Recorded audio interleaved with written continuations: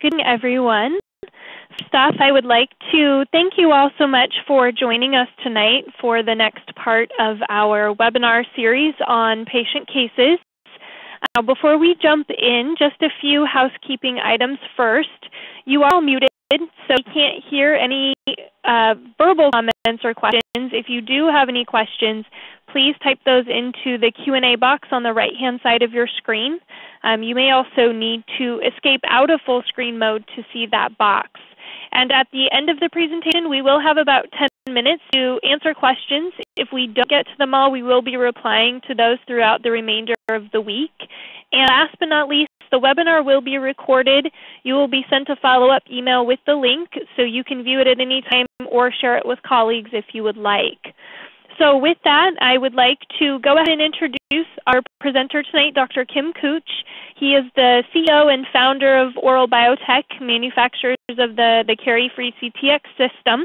And Dr. Kutsch has been successfully practicing dentistry for over 30 years and still practices 3 days a week here in Albany, Oregon. And he has an incredible passion for what he does and his vision to create effective Canberra protocols, and that's what continues to drive him in his research to improve caries diagnosis and treatment. So with that, Dr. Kutsch, I will let you go ahead and take it from here. Kendall, and thank you everybody for being with us tonight. I'm really excited to be here, and we've got a beautiful day in Albany, Oregon, and I just want to share some cases with you. This is kind of the ongoing part of our series that we started earlier this year, and where we started looking at, kind of the usual suspects, and then looking at the risk assessment forms and trying to identify, kind of in a simple fashion what was driving the disease for each of these patients we've been examining, and then try and figure out, how do we target therapy for those patients as well. And so I know we've got a lot of tonight who literally every month to these webinars, and I can't tell you how much I appreciate all of you. I know that we've got a lot of new people with us tonight as well. So a little of this will be review, but I think a lot of it's going to be new material for everybody. So it'll be a fun time.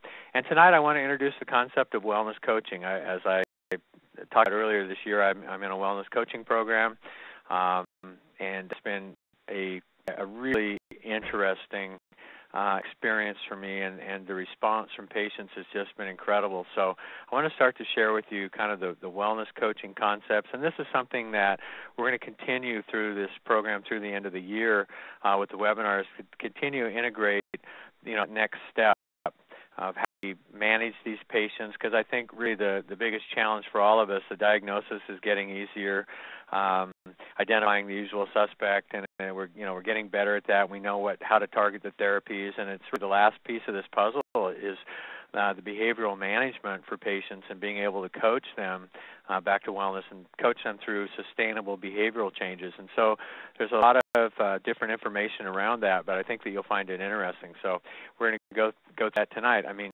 care management has been pretty complex and pretty confusing for most people over the last 12 years. And actually, Bob Bowers and I just finished a book that we've written. The title of the book is Balance, and it will be available in about a month, where it's just going in through the edit phase and going into the publisher today. But really to try and help kind of clear up the landscape, get rid of some of the confusion, try and simplify this. And I realize in writing the book that I've been teaching the scientific why. Why do we do this? Why should we do this for the last 12 years? But I haven't been good enough at teaching the actual mechanics of how we do it. And that's really the core of the CariFree system. And often I think it gets so confusing. To me, it looks like I see programs and I reread research and I look at it and I think, I can't make heads and tails of it. I can't imagine that a patient is going to be successful with that. And by and large, patients aren't successful when we try and put too much on their plate to do. So tonight, I wanted to share this with you. We can read down our website, and it's almost all up and running. But one of the things that happened is we designed it so that we can accept testimonials from patients. And I think in the last 2 weeks, we've spontaneously received something like 230 testimonials. I've been reading these, and I tell you, there are days I think I'm banging my head against the wall, and then I read these testimonials, and I think, we're really changing people's lives, and I see that in my own practice, and it's such an amazing thing that we can do for people. But this person wrote this testimonial, and the thing, could just this person. I mean, this is what I've been trying to tell people in the profession for the last 12 years, and this is what Bob Barkley has been trying to tell us, for 50 years and from the grave and beyond, that patients don't really get reinvested in restorative care until they get healthy, until they stop getting cavities. And so, our whole focus here is to get people healthy, to get them back to wellness. And the thing that's happened in my practice is that when I've done that over the last 12 years, now these patients want the full smile. They want the makeover. They want the veneers. They want the bridges and the implants. And suddenly it's like, you get them healthy, and suddenly they're asking you for all this restorative care. So I know that we're in a time and period when it is, economically, I mean, it's been challenging, to say the least, for a lot of us. But to have continued to do large cases that patients are asking for, I'm doing more large cases in the last 4 years than I've ever done in my career, and it's because I got the patients healthy first. So that concept is so important, and this one testimonial that came in, says all. Now, I mean, obviously you look at it, and I figured that I have averaged over $4,200 a year in dental costs in the 4 years before. In the last year, I've only spent $350, and I know that a lot of us would think, oh, well, I was making $16,000 on this patient. I only make $350 and what have you. But the reality is that now this patient may spend $15,000, $20,000, $25,000, or $30,000, and you've got predictability in your treatment outcome.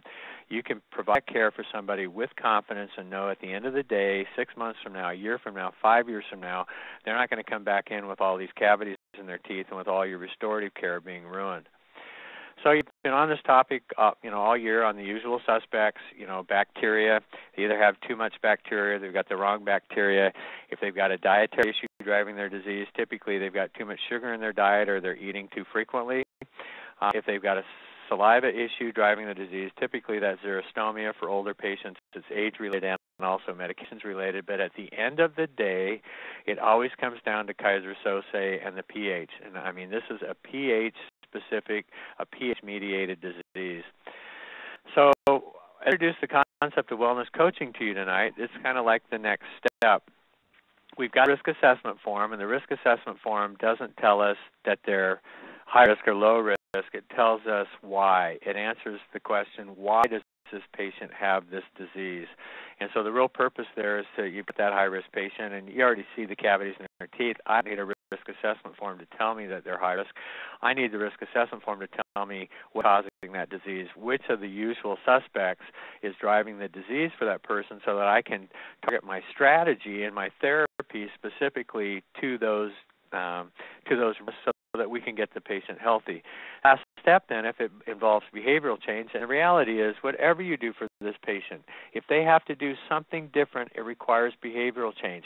Even if you're asking them to substitute a 5,000 part per million fluoride gel versus their normal toothpaste, or if you're asking them to rinse with this instead of what they normally rinse with, or whatever, I mean, even the most basic change that you're going to implement for them still requires behavioral changes on their part. And so that's the hardest part of this puzzle, and that really is wellness coaching. It's where I think that we get an opportunity to sit down with our patients and really figure out how to help them. Now, I haven't written books on wellness coaching yet. I'm getting ready to do that. I've read probably half a dozen books in the last 2 years on coaching and the motivational interview, trying to get my brain around what's this all about and how can we utilize this to help our patients. If you're interested, these are some great books. The Personal Interviewing in Healthcare is an excellent text. It's got a lot of conversations it's primarily directed at physicians and patients, but it still applies to us. It's still that being able to sit down with a patient and figure out where that is in the process of wanting to change. A great book that I finished last year is by Michael Arlosky. It's Wellness Coaching for Lasting Lifestyle Change. I would probably recommend this book to start with. It's got some great information on kind of the fundamental fundamentals of how coaching works, kind of the infrastructure, you're putting those pieces together for you. This is an excellent text. You can get all these off of Amazon. This is a classic textbook on coaching, and this book was originally written by James Flaherty probably 30 years ago, and this is the third edition. It was just written or kind of updated in 2010, and it's a really excellent reference. It's a slow read, but again, it's another book that I would, if you're interested in this topic on coaching, and it's about coaching in general, kind of principles of coaching, not necessarily wellness coaching, but I have to share with you, I met Kutsch Knight at the start of this year, contacted her last year, and she is a wellness coach. She is internationally recognized. She has made great contributions to coaching, and she just happens to live in Portland, Oregon, but I was prepared to travel wherever she was at in the United States to go through her program and spend time with her, and she's speaking at 2 dental meetings that I've got her set up to speak at in the next year. But I have to tell you, if you're really interested in coaching, John Durango and I are going through her program right now, and it's just an excellent program. And this lady has such a grasp on coaching, and she developed the whole concept of whole person wellness. And so all the material that you're going to see that I'm using tonight, I actually have got from Ferocia, and she's my coach, and she's an incredible person. So the Baroka Institute, you can look it up online, and if you're interested in putting something like that, she puts on workshops periodically throughout the year. Wellness coaching, in Ferocia's model, really we use the acronym FOOT, which stands for Focus, Outlook, Opportunities, and kind of a tactical plan or targeted strategies or take action. There's a lot of different things you can use the T for, but typically they look at focus first, like, ask the patient, what would you like to focus on? It's very interesting because it seems like it's kind of like the chief complaint question, like, do you have a what is your chief complaint? Or is there something bothering you today? Or is there one thing in particular that concerns you the most? There's a lot of ways to phrase that, and I have to tell you, when you use the word focus, you get a different response from patients. And ask patients, what do you like to focus on? And that and right away we cut to what's bothering them the most, what are they most concerned about, and we look at that. Outlook, another word for outlook is obstacles, but I like outlook. It's a more positive term, but it's like, what are the challenges that you see for the patient standing in the way of them being able to achieve whatever it is that they want to focus on and create? And we're going to go through these tonight with these patients. Next is the opportunities. What resources do you have available that are at your disposal, whether it's financial or personal, time, what kind of opportunities do you have? What have you done in the past that's worked well for you? What have on the play of the column here that's going to help us accomplish this? And then the last thing to do is to put together the plan for the patient. And when it comes down to the plan, let me go back for a second. When it comes down to the plan, I really like to ask patients, what do you think we should do? How would you solve this? Because once we identify what the issues are and we know what the patient, we help them get focused on what they really want to accomplish, I ask the patient, what do you think we should do? And it's amazing to me that patients know what they want to do, and they pretty much will have a plan, and they're intelligent people. And, whether they want to start on tooth number 12 or tooth number 3 or tooth number 8, I used to be invested in, having to be the expert and having to be right and whatever, and allowing them to put this together and lay out their plan for themselves. It's really been kind of taken a lot of that responsibility off my shoulder of having to be right, having to have them do it my way. I get to help them do it their way. And a lot more positive response from people when you do that. One of the most important things to do is ask open-ended questions. And I have to tell you that we in the profession are experts at asking closed-ended questions. We typically ask things that are answered with yes or no. Are you having any discomfort? Are you in pain? Do you floss? How many times a day do you floss? It's not like, a better question might be to ask are you having any issues with flossing? How is that going for you? We talked about it before. Give me an update flossing in or just describe for me what your home care regimen looks like, rather than saying, do you floss? Because the correct answer to that is yes. And how many times you floss, the correct answer to that is twice a day. And you don't really get anywhere. And I've been telling people to floss for 33 years, and it doesn't make them change their behavior. So it's like that waste of time. Ask questions like, what would you like to focus on? And this is a great question. I know I've talked to you all about this before, but getting a patient, typically we make behavioral changes based on an intellectual thought. We make behavioral changes based on an emotion, on a feeling. And so if you can get that person connected emotionally with how they feel about this, you have a better opportunity to get them connected, get them prepared to make the behavioral change. Asking a patient, how has this affected life?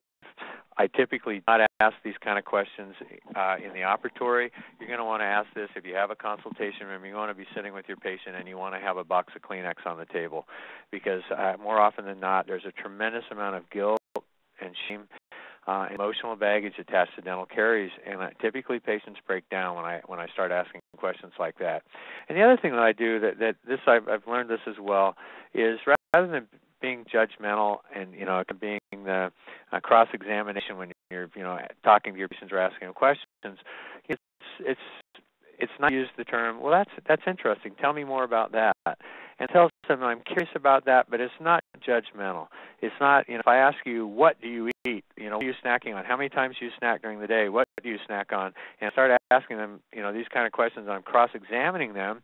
It's a lot, you get a more truthful response, and you're more of a team. If you say to your patient when they tell you that they snack a lot during the day, that's interesting, tell me more about that. That's not judgmental. And so they tend to be a lot more open to you. On the focus, I ask questions, what would success look like to you? I know. What's that going to look like for me? How do I know at the end of all this that I've been successful for you? What is your goal? What would success look like? And, what could I do for you that could make our time that we're spending together tonight? Think about this. What could I do and share with you? What would you like to focus on? And what could I share with you tonight that would make this next hour most valuable for you? And another great open-ended question is, where would you like to start? On the outlook and the obstacles, is there anything that you can think of that can prevent you from accomplishing this? And typically in dentistry, we all know the answers to this question, right? The reason you think that you can't do this, well, number one is money, fear. Number two is time. And one is trust or confidence. And I hear this all the time, and I know that you do as well. I can't afford it. I'm worried about how much this is going to cost. I'm really afraid of having that procedure done. I'm worried about how it's going to be painful. I'm scared of needles and drills. It's like, man, I have so many things going on my plate right now that I just don't have the time to get this done. And that last piece is, it seems like every time I do this, it ends up failing, and I end up having a tooth extracted. I'm never going to have another root canal. I mean, they just have, over a period of time, because nobody has addressed what's causing the disease. We've only been treating their signs and symptoms. We haven't gotten back to treating the actual cause. Over a period of time, they lose trust and confidence. Those are the typical obstacles that I see and I know that you see as well with patients. Opportunities. What have you done in the past that works for you? If you need to make a behavioral change, what best way for you in your life to make that happen? You get all kinds of interesting responses. But what works best for you? Let's do it that way. You don't have to do it my way. You tell me, because I'm your coach. I'm here helping you. I'm trying to help you the answers that you have within yourself to be able to accomplish this. And that's what a coach's role is. That's what resources do you have available to you? Is there anything else? Anything you can think of? And we put together a tactical strategy. What do you need in place to be able to make this happen? How does that work best for you? And is the time frame realistic? What kind of time frame do you want to set for yourself to do this? That's where we start. So let's get into a patient here. And these are, real patients of mine. The 27-year-old female, she's not taking any medications. She's got a broken tooth. She's got, multiple decay. You can see plaque built up on her teeth. Her blood pressure is normal. Her pulse is normal. We look at the radiographs, and immediately you identify this person's got some issues, and there's some serious decay going on in the lower right quadrant. She's got a serious decay on the lesions on the lower left quadrant. So here's somebody who's got some issues going on, and we know that tooth number 5 is broken. So I'm looking at this going, wow, okay, so why does so I start to think to myself, why does this person's mouth look like this when a healthy person's don't? Like, what's happening in that environment to that biofilm that's causing it to be acidic, that's causing this kind of damage to occur? And so you start asking that, and that's the point of the risk assessment form. And so this is a patient that we've actually looked at before. Turns out that she drinks things other than water more than 2 times during the day, and she snacks frequently between meals. As we go down to the disease indicators, the things that we're looking for, I'm concerned about her, she has visible cavitations, she has new and progressing proximal radiographic radiolucencies, she has new or active white spot lesions, and her biofilm change happen to be high. So we know that she's yes. I'm concerned about all 3 of those disease factors, disease indicators, and so this a patient falls into extreme risk category number 5. So risk factors are a concern. I'm looking at her mouth. I see saliva bubbling in the back. The disease indicators are a concern. The active white spot lesions, the decay, and the fact that she's high biofilm challenge. So I'm looking. I'm thinking usual suspects. She's got saliva, so I'm starting to target on diet and bacteria. So diagnosis for this patient, she's a type 5, high in extreme risk. She drinks a lot of sugar drinks during the day, and she has frequent snacking.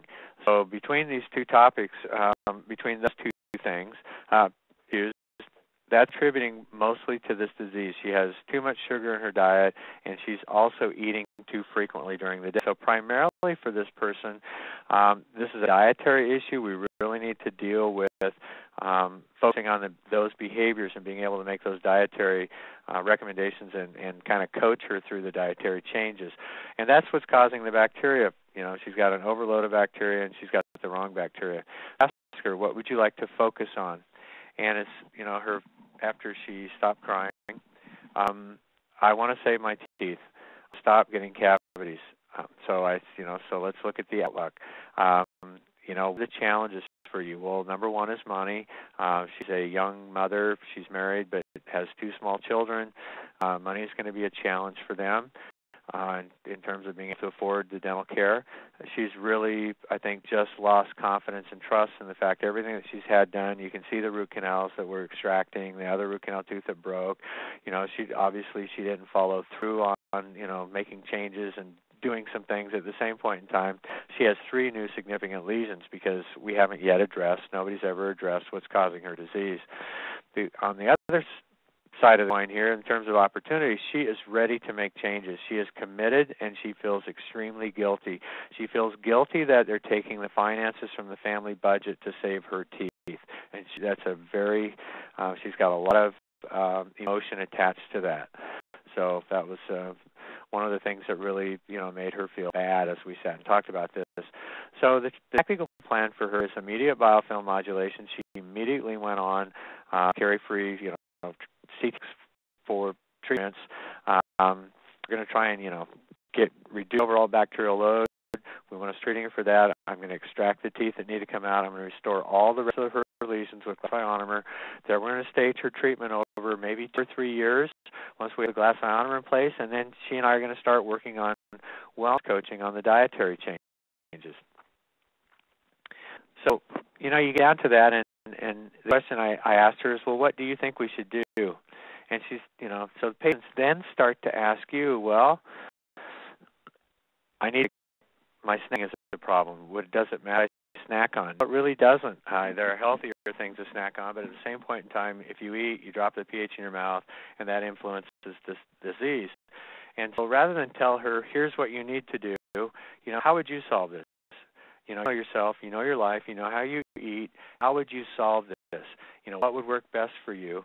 And she immediately laid out a plan for, would it be okay if I snacked once in the morning, mid-morning, and maybe once in the afternoon? I'm like, yeah, it'd great. I mean, that's a huge improvement for you. Let's get started with that. The sugar drinks, well, if I'm, adding sugar to my coffee and I'm drinking that periodically throughout the day, if I stop just adding sugar to the coffee, or if I went to an artificial sweetener, would that be an improvement? Yes, that's a huge step forward. Can you make that change? Is that realistic for you? Are you okay with doing that? And where do you want to start? How do you want to start that process? So that's as a coach. Now I'm talking about nutrition counseling here for her, but I really want her to tell me how she wants to change the behavior. And I don't want to overload her with having to change 16 things at one time. We've got her needing to use the rinse, so we're using the antimicrobial therapy. I've got her to replace her dentifrice with a 5,000 part per million gel. So we're getting her to kind of do this replacement for things she's already using, and I want to help her start working on changing her behavior around the sugar in the drinks and the snacking frequently, throughout the day. She was basically eating pretty frequently throughout the day. So, I asked her, where would you start? How would you go about this? How do you think we should solve this problem? And, people are intelligent. She says, okay, if that's the issue, how about if I do this? That's great. If the coffee is acidic, is that still a problem if I drink coffee? Well, water is a better choice.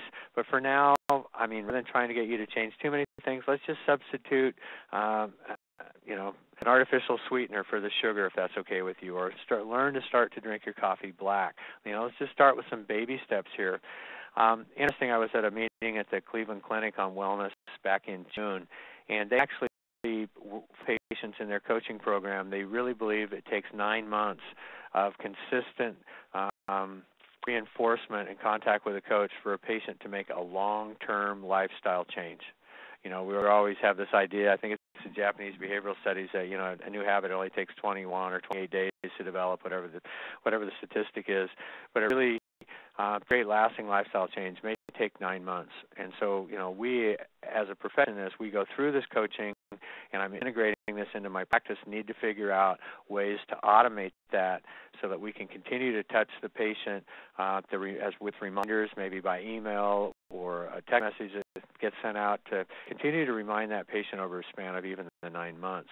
So asking the patient, where do you want to start? And she basically laid out her plan. I sat and listened to her, and by the time we were done, she had it all laid out.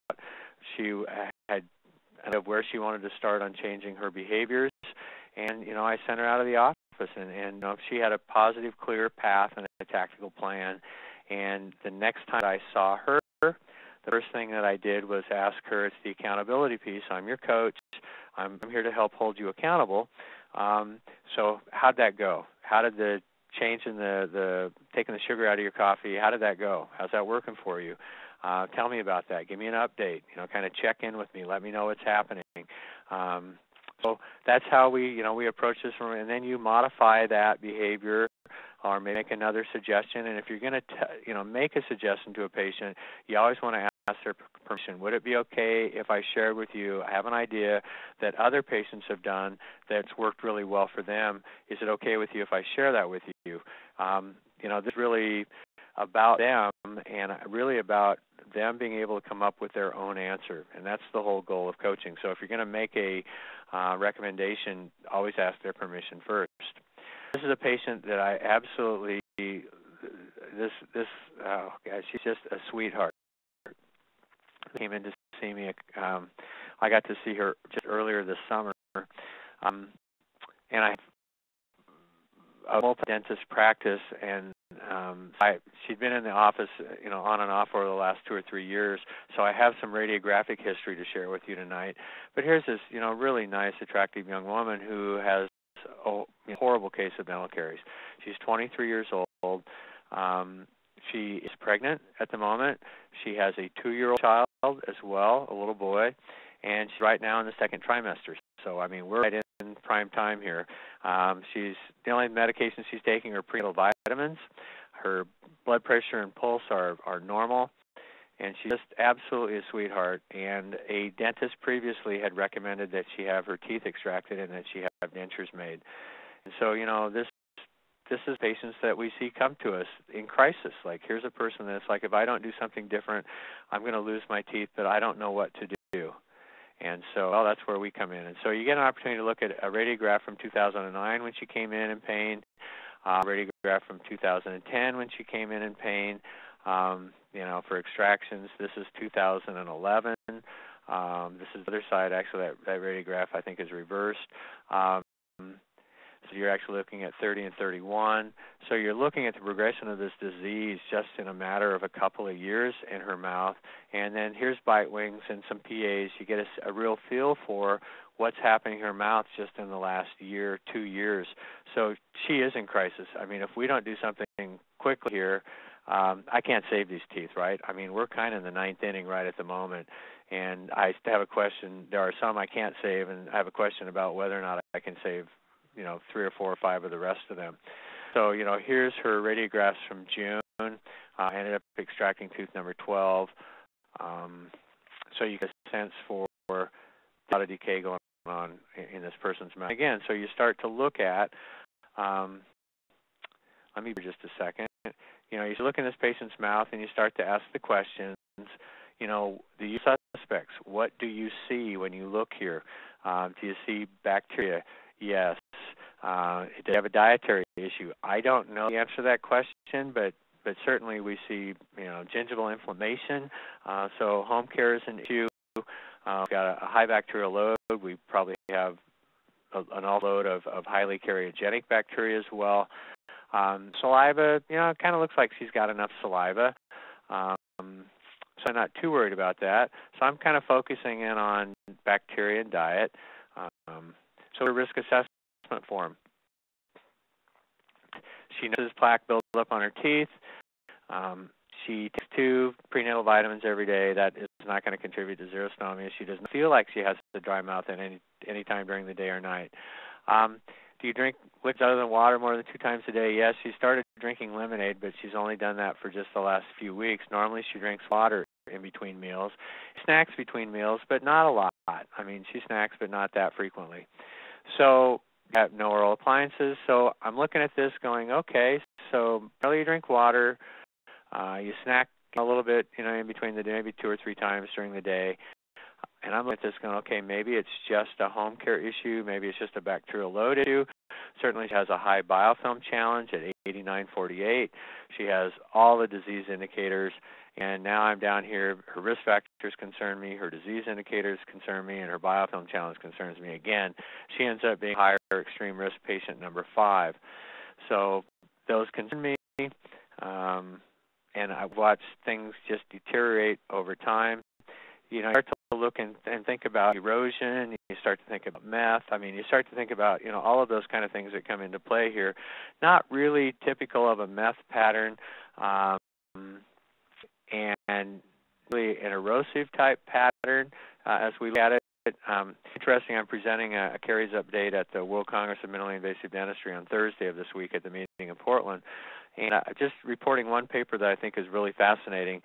They actually, and I think this is in the Journal of Dental Research. I think it just came out. But they actually looked at erosion patterns from sugar drinks versus diet drinks versus like coffee, but acidic drinks like coffee or tea. And the erosive pattern, and they've actually photographed and documented like 3 or 4 different patients, and it's very interesting. This is really the pattern of sugar drinks. Looked at compared to the photographs that are in the study. But so the patient that has the suspects, we're thinking diet and bacteria, diagnosis type 5, and so asking questions because I'm scratching my head and I'm not really coming up with anything that really stands out. And ask, specifically about the drinks or review that again. And then it comes up that it's like, well, my teenage years up until 2 years ago when I got married and my husband got me to stop, I was drinking 4 to 6 cans of Mountain Dew, regular Mountain Dew every day. Now, if a patient tells me typically they drink 4 to 6 cans, I'm guessing that maybe they drink 6 to 10 cans a day. But she stopped 2 years ago. I think what we're looking at here, and I shared this with her, I really think the damage that we're looking at here is you've got an altered biofilm because of the Mountain Dew, the sugar that was in the solution, and so you've got the wrong bacteria in your mouth. You've got high bacterial load of those. And I think we're looking at a damage that was done, years ago, but in the last 2 years, not making any other changes, and leaving all of those lesions and those bacteria in place, this disease is continuing in your mouth without the Mountain Dew. So, one of the things we got going in our favor is she's already stopped the biggest behavioral change that I need her to make. So go into the wellness coaching then, what would you like to focus on? And immediately, to save her teeth, and she wants to replace the teeth that are missing. Those are her top 2 items that she wants to focus on. And the next out of her mouth is, I do not want my children to have to experience this. I do not want my children to have this decay. And I'm happy to report that, we're in the 2nd trimester. I'm going to have all of those holes plugged. We're going to be in glass ionomer. Actually, first steps in stainless steel crowns. We're going to have our fingers in the dike before the 3rd trimester starts, and hopefully have her mouth, the biofilm challenge, pretty healthy before her next child is born. I got to examine her 2-year-old child last week, and he is free of decay. So we have got, some really good things going on there. But that's her focus. So I'm going to, I think it's doable, and I think that's another positive approach, is to always kind of bring the conversation back to a positive future focus. And I want to encourage her that, what your goal here, what you want to focus on, that's absolutely doable. That I don't know I can save all of your teeth, but I know I can save most of them. And so this is doable, right? If you make the changes and you're willing to follow through and do what needs to be done, I absolutely see you being able to do this. It's completely doable. I think patients need to hear that, because they've lost confidence. They're not sure. They're wondering, maybe I should just have the dentures. I really don't want to do that. But you know what? You save your teeth, and I know how to help you, and it's doable. I've done it for other patients, and it's like, I need to know, your goals are achievable. Outlook, what obstacles do we have? Not many. Here's a person who has double coverage insurance, $1,000 on her husband's plan and $1,000 on her plan. I got $3,000 worth of dental insurance to work with per year for the next whenever. So, to have all of these holes plugged, with glass ionomer, and we're going to have things, got our fingers in the dike here in this trimester. And like I told her, now once we've got that done, and we get the changes made for you, and we get healthy bacteria growing in your mouth. If this takes 3 or 4 or 5 or 6 years to accomplish, we've got the time, and we've got you stable so that we can go ahead and do that. So as we've got the opportunities, we've got double coverage insurance. The patient is highly motivated, and the thing that I really, feel asset or benefit to us is, I think Mountain Dew caused this, and she's already been off of that habit. She's already made that change 2 years ago. So as we sat down and talked about the tactical plan, immediate biofilm modulation. She started on the CTX 36 kit that day. We're going to restore all of the lesions during the 2nd trimester.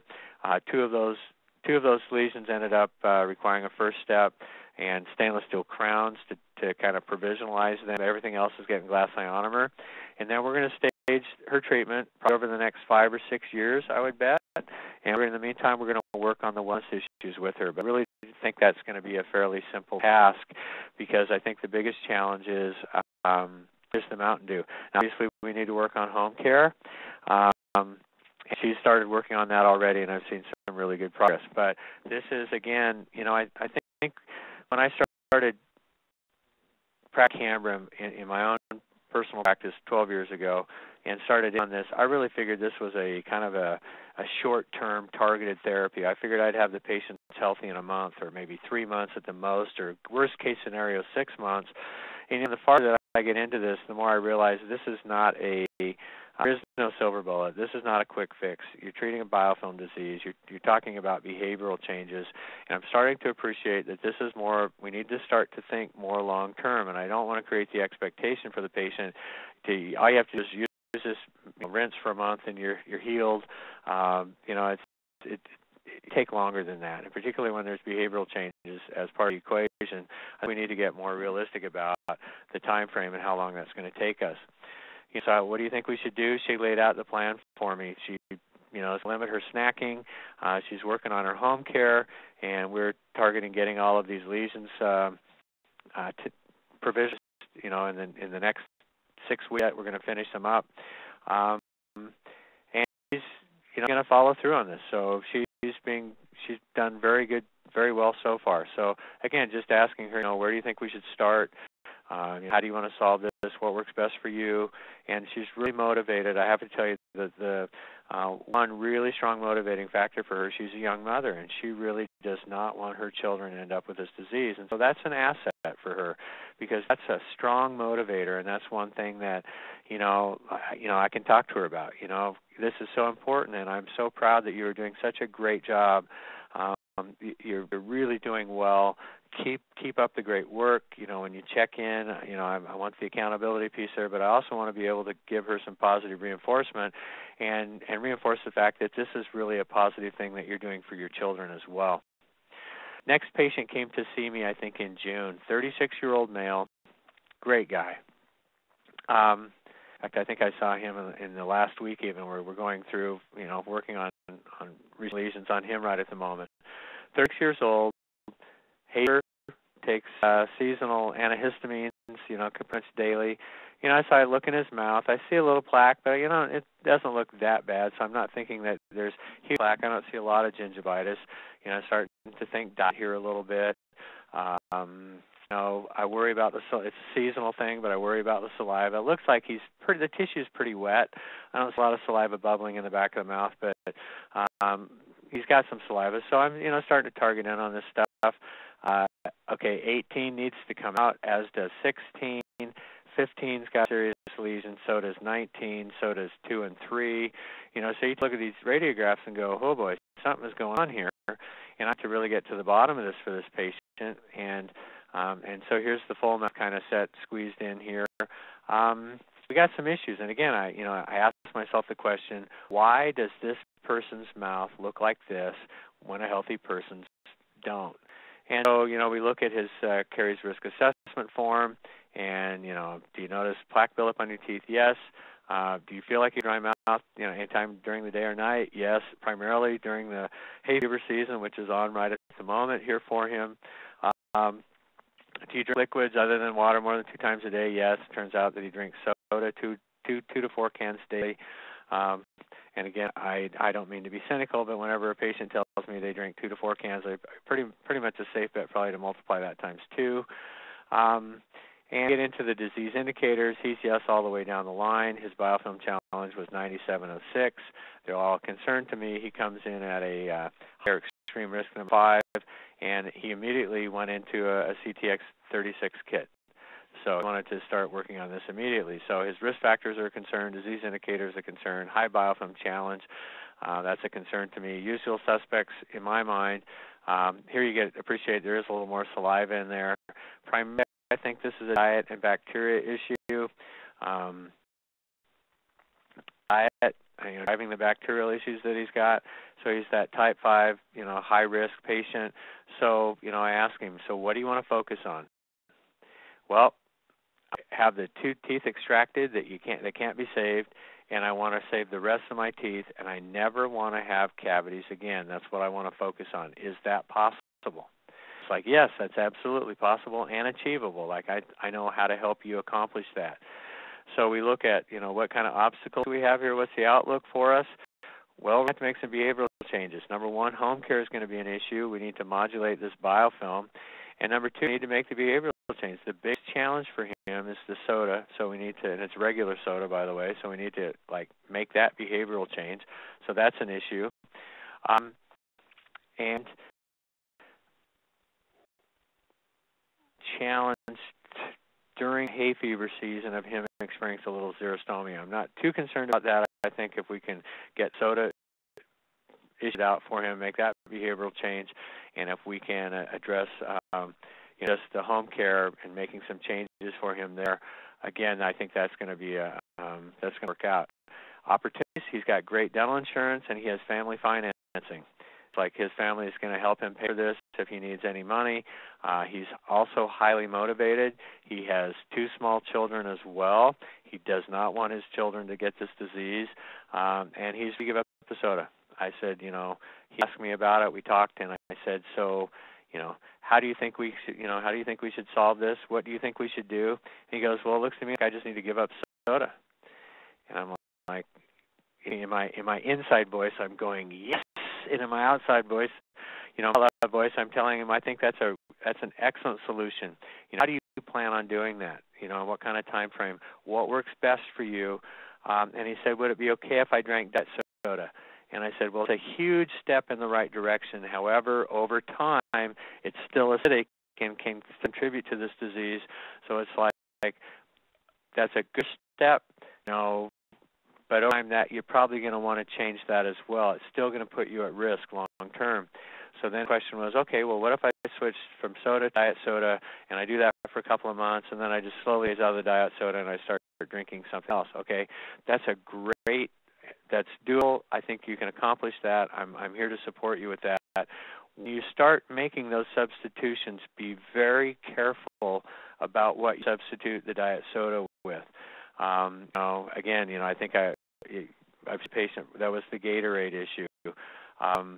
There's so many drinks today. Going through, you stop at the Quick Mart and walk in and you start reading the labels. Most water has sugar in it today, or has some flavor and sugar. I mean, if you see anything but 0 calories on the label, you've got sugar in there, and so it's really a challenge for people. They think they're drinking like vitamin water or healthy water or some kind of great improved water that's really good for them.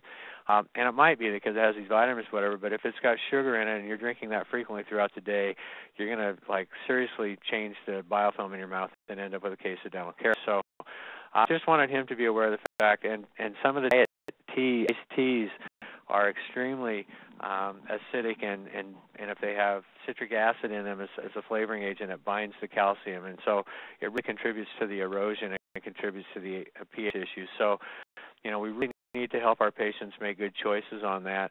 But in my world, if we can get him to make the switch from regular soda to diet soda, and then he knows that in a couple of months he needs to work off of that onto something that is less acidic and doesn't have sugar in it, or less erosive, he's been right in the right directions. I don't have to win this today. I just need to help him make these behavioral changes over the long term.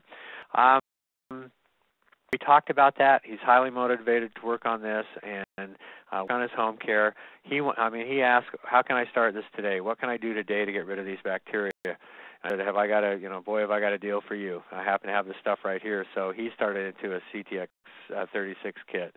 I extracted those 2 teeth, and we're right in the process of restoring lesions. And when I asked him, where do you want to start, and he laid his plan for me. I want to extract those 2 teeth first. I want them out of my mouth, and I want you to fix this tooth that's broken over here, and then I'd like to have this tooth over on this other side fixed next. And it's like, you know what? That's a great plan. That's doable. Let's do it that way. Let's do it your way. So he's excited, and we've got a great start for him. So it's just a matter, instead of telling people what they need, telling what they have to do, asking them, how would you solve this? What do you think we should do? What is going to work best for you? And, where do you want to start? And is that timeline reasonable for you? So, and he and I also talked about the fact that he's going to have a risk from seasonal hay fever and the antihistamines. And, come next summer, we may need to readdress that. And there's options on it, things that I can make recommendations for him when that occurs. This is, and that's a wrong photograph. I didn't catch it as I went through this. This is a patient, 54-year-old patient that came in to see me just this last month, and has arthritis, suffering from diabetes, high cholesterol, taking multiple medications, and hopefully all my x-rays and everything else are correct here.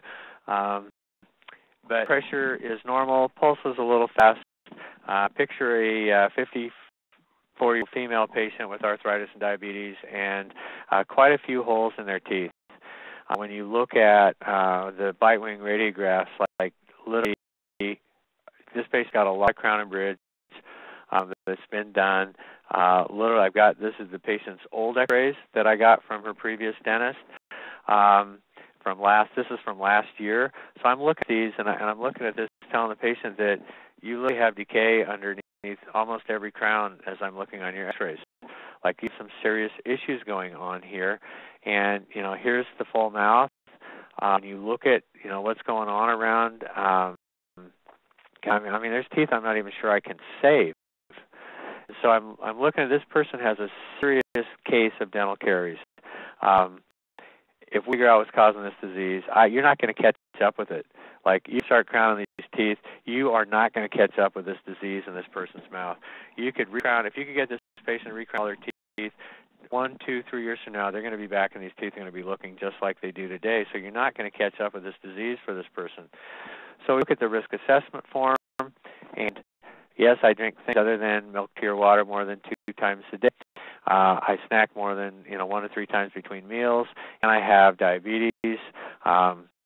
And I suffer from dry mouth. Like, I notice that my mouth is dry frequently throughout the day, and I'm drinking a lot of liquids primarily because my mouth feels dry. Now, this was a patient that first said, no, I don't want to be screened. And so this is their first risk assessment form, and didn't want to be screened. I was interested in talking about it, but so I have the bacterial biofilm chance assessment. So typically in my practice, when that happens, we pretty well stop. Like, we don't go through all this, and most patients don't really want to go any farther than that. Okay, here we go. Now we've got the right picture for this patient. Look in the mouth. Number one, the mouth is pretty dry. Tissue is shiny there, not wet shiny, kind of dry shiny. I see a lot of decay. This is pretty consistent with the radiographs that we were looking at. You've got lesions everywhere, white spot lesions. You've got new lesions. Yeah, I mean, you're looking at a person that, if we don't figure out quickly what's causing this person's disease, they're not going to have any teeth. And the question is, diet, saliva, bacteria. I mean, what's going on here for this patient? Because there's quite a few things going on. I would share with you that, type 5 extreme risk patient, she has dietary control, she's diabetic. Her physician told her to lose 30 pounds and told her to, be very strict on her diet. That didn't seem to make any behavioral change for this patient, telling people what to do. Didn't work. I asked her, I said, so how's that working? Did you lose the weight that the physician asked you to lose? How is that going for you? Tell me more about that. Well, as a matter of fact, no, it's not working very well. I haven't lost any weight. I know I don't eat right. I know that I'm snacking. I eat a lot of sugar. I eat a lot of sugar through the day, and I know I'm diabetic. But she's also taking other medications, and she is xerostomach. So we've got a couple of different things going on here. I don't know about the bacteria because I wasn't, able at first, when I first saw her. I don't know what her bacterial score looks like. I'm going to guess that it's high. I mean, I'd be shocked if it weren't. But I know that, number one, what's driving this is primarily diet. It's an interaction of diet and saliva. She's xerostomach, and she's got, some bad dietary habits that are dealing with this. So one thing to share with you, let me go back here for a second. One thing I would share with you, a previous dentist extracted tooth number 14 and built her a new 3-unit bridge.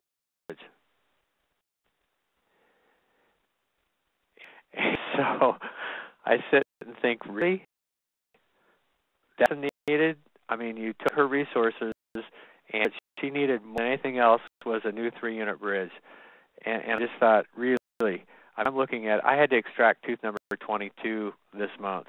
I'm looking at this mouth going, this whole house is on fire, and we built like a new porch on the side of it. I mean, we got a 4-alarm fire going on here. And I look at these decisions and I go, but that's how I was trained in dental school. That's how we were trained. And this training was wrong. There's a great book out. It's called Bounce. John Kutsch just recommended it this year.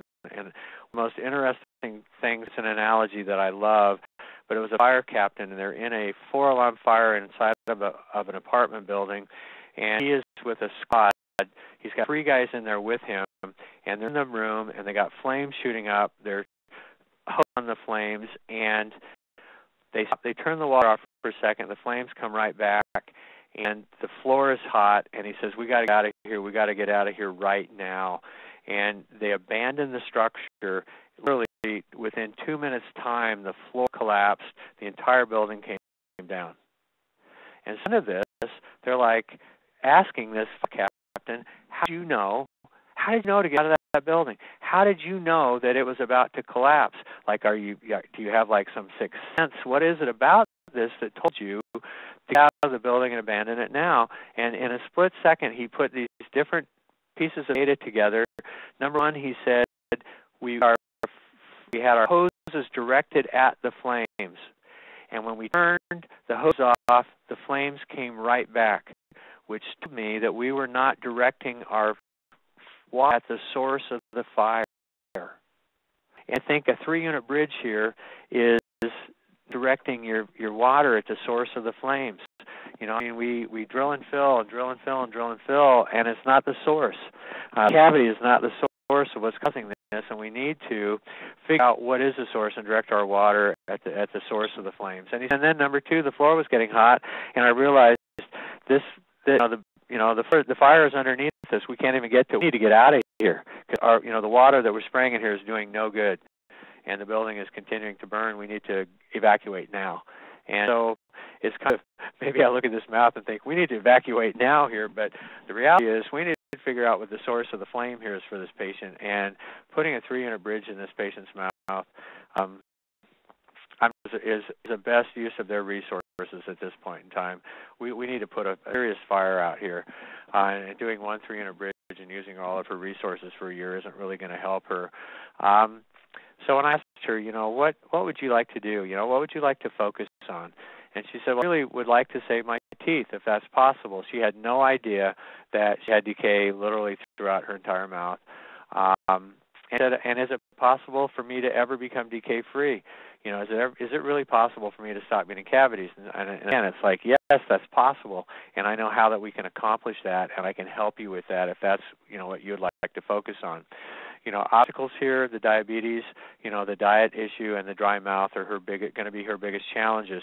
And so I can recommend therapies for her.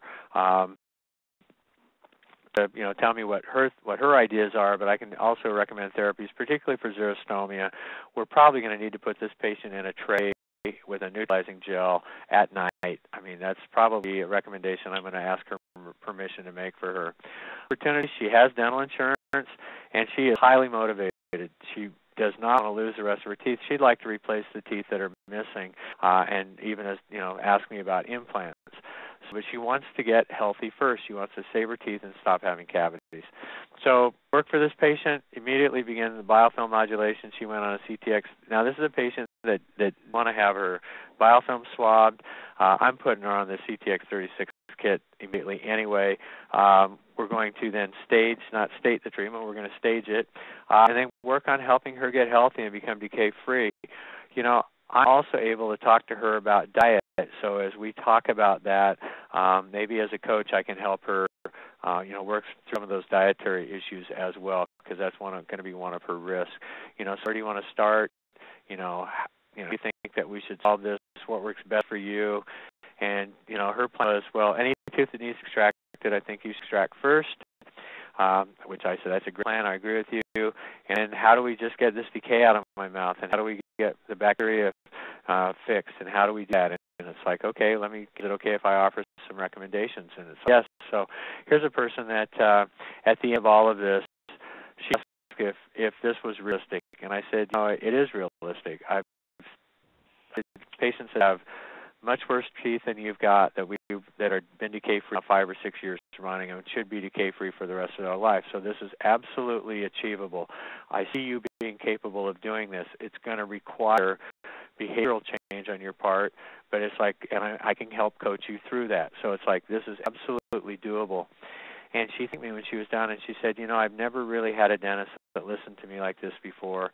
And she goes, I've never felt like somebody really knew what was going on and had listened to me and understood the problem.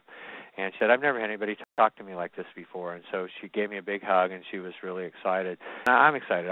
We're going to do some wonderful things for her. So, we've used our hour. I hope that you found this valuable. You can't learn coaching in an hour. But I kind of wanted to introduce the topic to you tonight and kind of get you, because we're going to continue on this journey together of wellness coaching, and what do more of those powerful open-ended questions look like, and how do we help those patients, and how do we actually set up wellness coaching, a coaching program in our practices to help patients.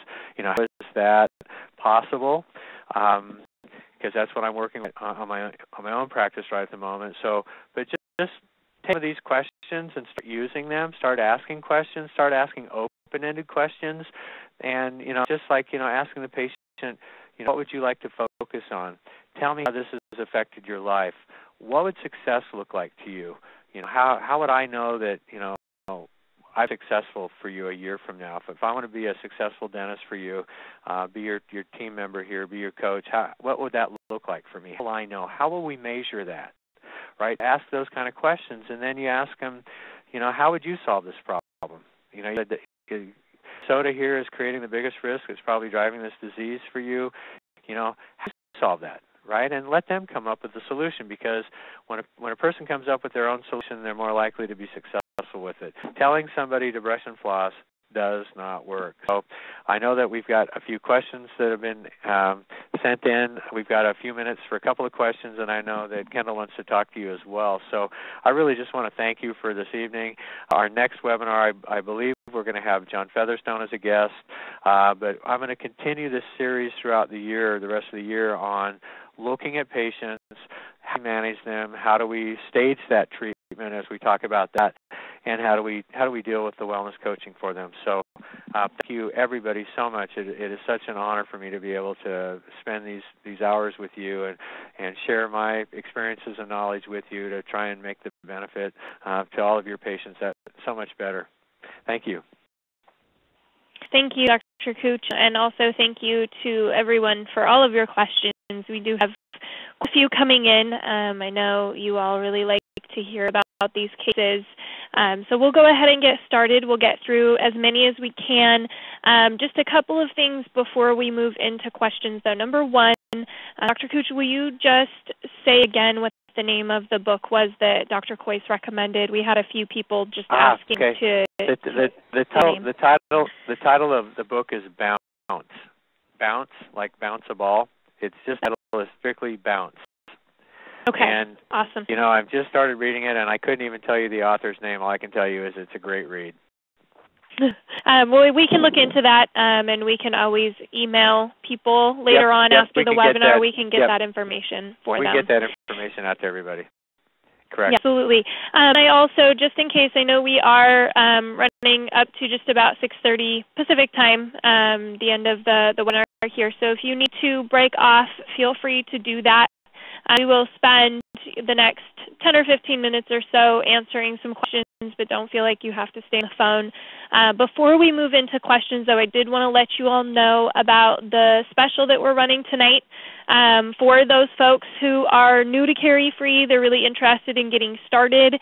The Level 1 package is what we would recommend. It is intended for those offices that would like to just start small, begin introducing this to a few patients in their practice who they know have the usual suspects and would greatly benefit from treatment. Our special on that package for the webinar tonight only is $399. It's normally a $650 package, so it's a pretty awesome deal if you want to take advantage of that. You don't necessarily have to. If you aren't sure where to begin, you just want some more information, you're intrigued by what you heard tonight, you can also schedule a phone consult just by calling us, or you can go to the link at the top of your screen there, which is start.carifree.com. If you are a current customer, you are also more than welcome to take advantage of that offer. It is just a product package. Again, it would be $399. So you're more than welcome to do that. Give us a call tomorrow. If you have just general questions about your program and just some training questions, you can visit the training.carifree.com link. Please also feel free to call us, and our phone number is listed there. Let's go ahead and get started with some questions. We had some really great ones coming in. I think the first one that I will ask was about a particular case, Dr. Kutsch, that you went over tonight. It was about case number 2, the pregnant mother. And the question, it's a two-part question. Number do you culture mom saliva for strep mutans? And any consideration of using silver nitrate to kill the bacteria in the lesions? Great questions. And let me address both of those. No, I don't culture mom for mutans streptococci. I used to. The correlation between the culture kits and the actual mutans streptococci, and we did that at university studies, is the collection rate isn't very high. Now, if you have a blood auger culture medium and you're doing that in your practice and you want to do that and that works for you, go for it. That will correlate very well. But most of the other small cultures that we have just aren't very predictable. And so what we found was that the ATP using the CariFree swab is the most effective biometric that we've got for this disease. In fact, we just wrapped up a study at University of Minnesota in the pediatric department there, looking at mothers and children pairs, looking at their ATP, and that's being presented at a couple of meetings. And so I can't tell you what the data was, but I can only tell you that it's being presented at the meetings. And I've seen the data, and we are pleased.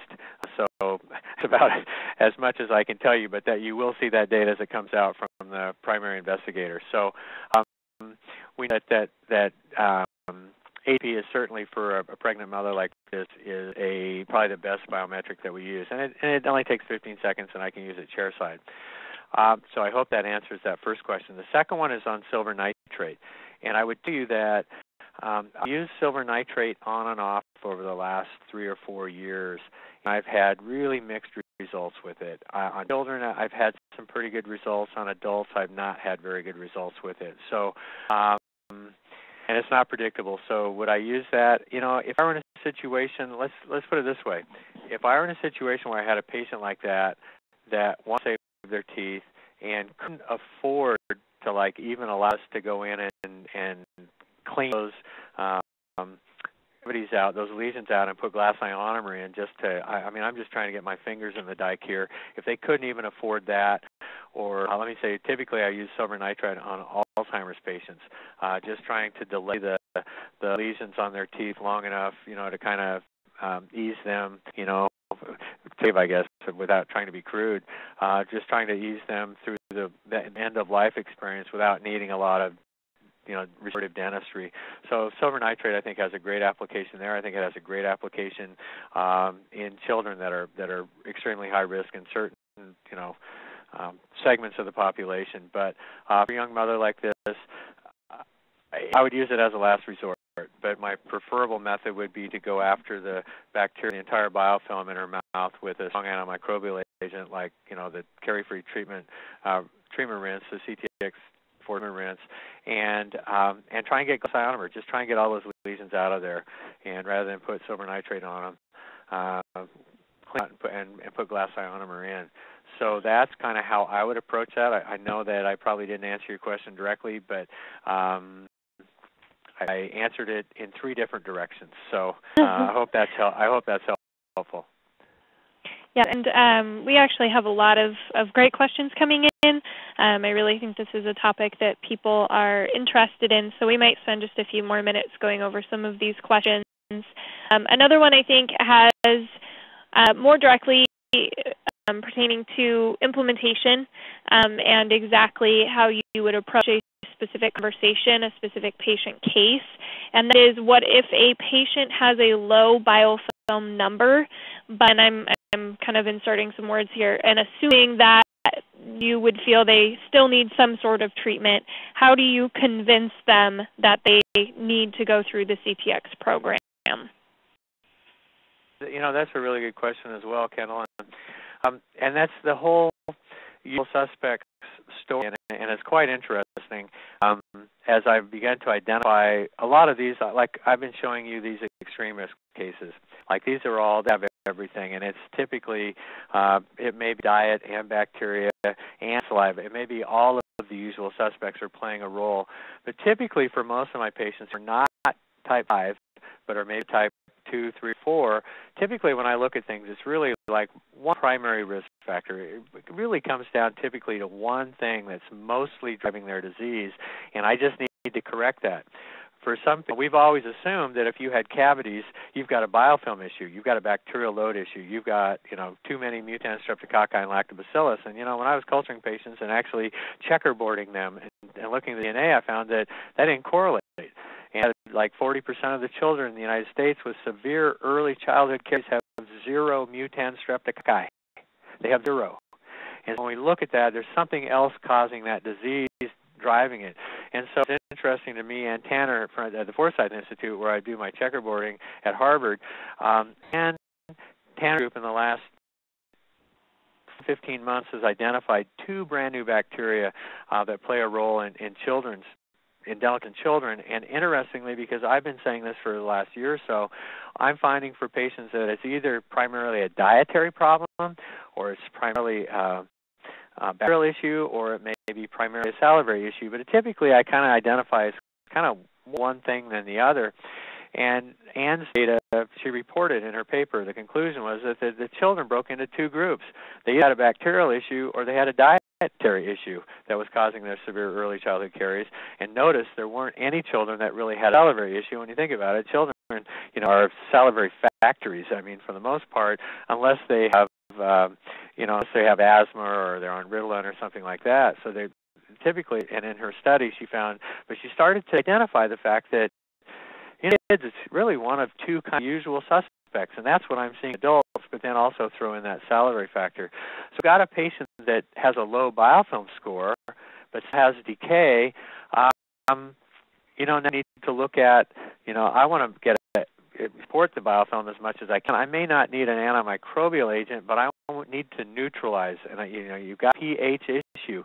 We're sitting with Kaiser-Sose here, and we still need to neutralize Kaiser-Sose. And so, we've got other products. We need to figure out what's driving your disease, but at the same point in time, I need to take advantage of remineralization, neutralization, xylitol. I need to take advantage of those therapies for that patient, even if they have a low bacterial score. And we've compared culture scores and also checkerboards to the ATP, and they correlated very well. So I have a lot of confidence in my ATP score that person doesn't have a high bacterial load. So for me to put them on an antimicrobial agent per se probably isn't going to be a real benefit for them, but they still have decay, and I can help support a healthy biofilm, and I can help neutralize things and help remineralization.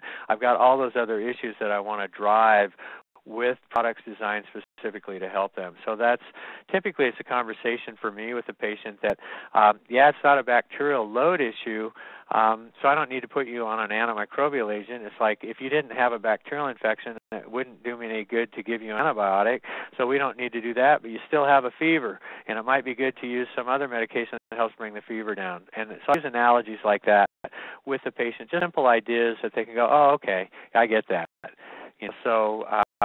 That's probably, just simple, analogies. But the patients are smart. They pick that up. A great question, by the way.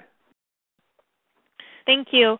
And I think I will kind of combine the next questions because we've got a few that pertain to the same thing, and that is just how to manage in general the situation if the patient says no to the first 2 questions. So do you feel like you're just picking out your highly motivated patients with the CRA form based on those first 3 answers to the form and those questions?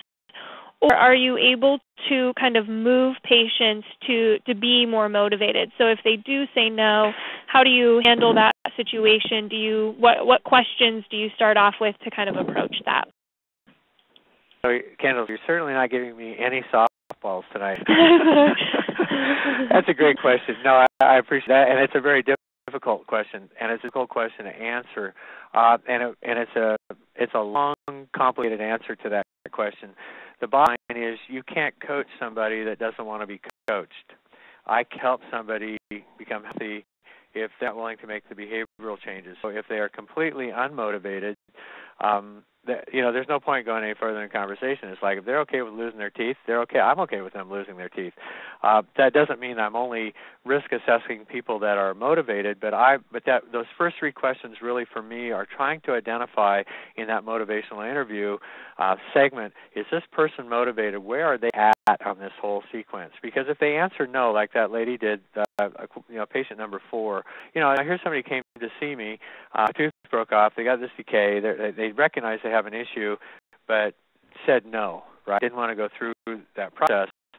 They actually now have a completed caries risk assessment form and a biofilm score on her, but it opens the door for me to ask the question. I find it interesting that you know that you've got a lot of cavities and it seems to be a real problem for you, but you weren't interested in being tested for the disease. Tell me more about that. Right? It opens the door for me to ask the question. It's like, her first response was, well, I just figured, like, what's the point? I'm about ready to throw in the towel here, and I'm figuring, like, whatever. I'm kind of she had mentally kind of given up. She had just invested in this brand new bridge, and now she had kind of realized she had another tooth broke off, and she was just kind of like ready to give up. And when I actually then sat down and started asking her questions, those powerful open-ended questions, tell me more about that. She opened up and said, well, I just don't see the point. I think I'm going to end up losing all my teeth anyway. And when I said, well, what if the case? What if it was possible to save all your teeth? What if we could be successful and save the rest of your teeth? Would that change your thought process? Would that change how you'd answer that? And so I use that a lot of times to ask patients. Yeah, that's interesting. Tell me more about that. But that's a tough. But that's part of a big picture question of, are they motivated? Because if they're not motivated, they're not going to be successful, and you can't make somebody do something that they don't want to do, and if they're not motivated, and if you coach somebody that doesn't want to be coached. I mean, that's the bottom line.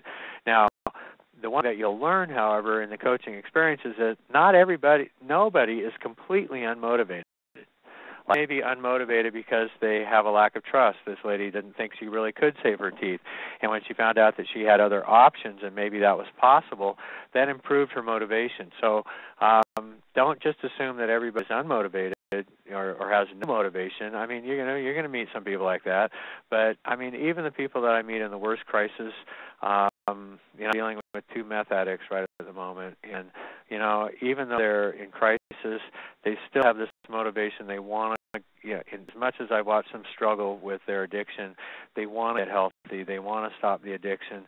You would maybe write them off and think they're not motivated because they relapse or whatever, but these people still have motivation, even at the worst points of their life. So it's a big picture question that I can't answer easily, but when somebody says no, that opens the door for me to ask some open and interesting questions to really see where they're at. And I have patients that tell me, no, I'm just not interested. You know what? And that's okay with me. I ask them the question, if you're okay with going down a path where ultimately you're just going to lose all your teeth here, if you're okay with that, hey, where we're headed, I'm your I'm your partner here. We'll go there together. I make dentures. I make great implants. So, but it kind of help weed out the people and and it starts the conversation, and that's really what it was just designed to do. So, you guys are asking some great questions. And we have many more that we probably will not be able to get to, but I just want to say thank you to everyone again. We will be replying to the rest of the questions throughout the week via email. And again, please, if you would like more information or if you are ready to go ahead and get started, give us a call. Our phone number is 866-928-4445. We would be really happy to help. So thank you again. Thank you, Dr. Kutsch. This is an exciting webinar, and we hope you all have a great night. Well, I hope everybody found it valuable. Thank you so much for spending your time with me. Again, it's really an honor. And I will look forward to be with you again next month, so as our webinar series continues. So everybody have a great week. Good night. Okay.